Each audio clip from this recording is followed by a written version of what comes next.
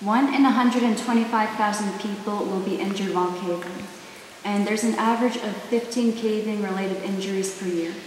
Between the years 1980 and 2008, there were a total of 81 cave-related deaths. So what causes this to happen? Well, this is caused by several things, a few of which being improper equipment, overconfidence in navigation, and inexperience. So what can we do to make caving safer? This group of inventors think they have a solution. The Digital Junction Tracker, or DJT for short. How does it work, you ask?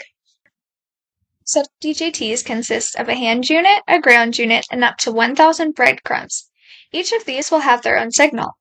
The final breadcrumb will have a matching signal to the hand unit. The rest of the crumbs will have descending signals down to a 0. This will match the signal of the ground unit. This allows communication between the hand unit and the ground unit. The process starts by coding our microprocessors and designing our cases in CAD. We then attach battery packs and solder the microprocessors and battery packs inside of our casing.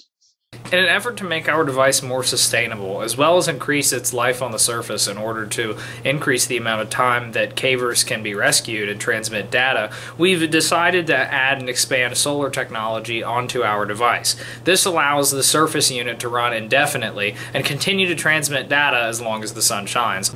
Although ways of exiting a cave exist, they can be damaging to the environment and the ecosystem. The DJT offers a more eco-friendly way to stay safe with a biodegradable filament. One day, Ed Swepston and a group of his friends were planning to go to a cave in Rennick, West Virginia.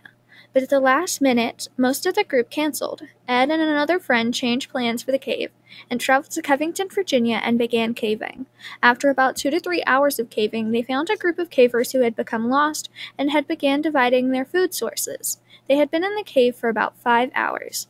The cavers had left Richmond, Virginia, and not told anyone where they were going. Had Ed and his friend not ventured into the cave that day, they may never have been found. With approximately 70,000 caves in the U.S. alone, this invention will have a major impact, not only in West Virginia, but throughout the U.S. and even the world.